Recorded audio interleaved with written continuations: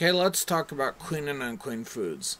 Why, as a believer, a believer in Yeshua, why do I still choose to keep the clean and unclean foods? First of all,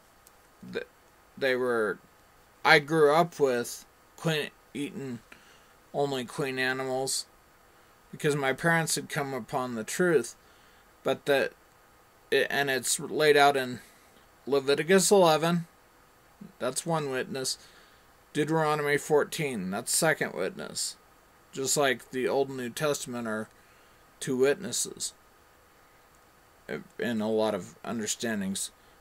But we have those, and it says, if you love me, you will keep my commandments. Well, that's one of his commandments. It's about keeping this temple clean. It's about keeping this temple clean. We're a temple of the Holy Spirit, and I want to keep this temple clean in what I eat, in what I think, in what I hear, what I listen to, what I watch. You can watch my video on Temple of the Holy Spirit to expound on that. But it's basically along those lines of, you can look in Leviticus 21, verse 20, and it talks about the priest, and no one could be a priest who was with blemish. The animals couldn't be sacrificed. They couldn't even come in to the temple unless they were without blemish to be sacrificed. So, as being a temple of the Holy Spirit, that same thing. Why would I let something that's unclean, food-wise, why would I let that bring that into the gates of my temple? It wasn't allowed in the temple back then. Why would I allow it now? Why would I defile myself, spiritually speaking? I mean, it's a physical symbol of a spiritual principle about the holy and the profane. It's like a lot of scripture is about separating the holy and the profane, and that's part of what it's about, is the holy and the profane, separating the holy and the profane.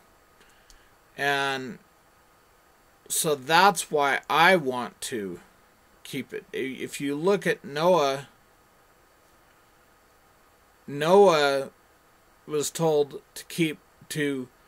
and that goes back about as far as you can practically, and it talks about in the days of Noah. Well, in the days of Noah, it shall be as in the days of Noah.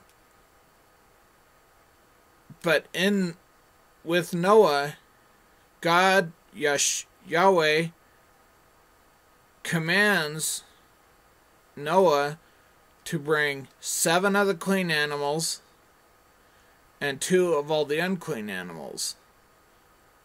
So even back then, or even with Cain and Abel, when Cain's sacrifice was rejected and Abel's was accepted, those would have been clean animals.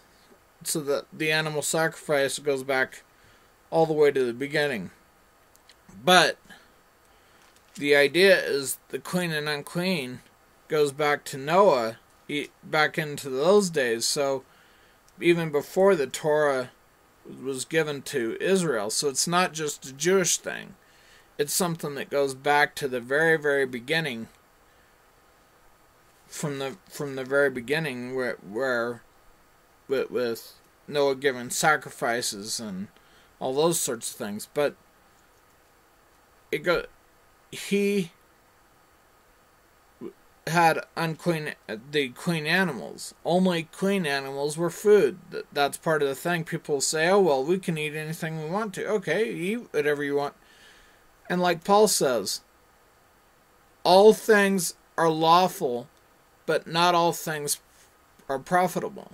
All things are allowed, but not all things edify. The whole point of not eating unclean food, unclean animals as food, is that it's not edifying to Yahweh. And so that's why I choose to. And in my next video, I'll go into where people argue as to why we can eat Peter's vision, and then the other one with washing of hands. But I'll go into that in the next video.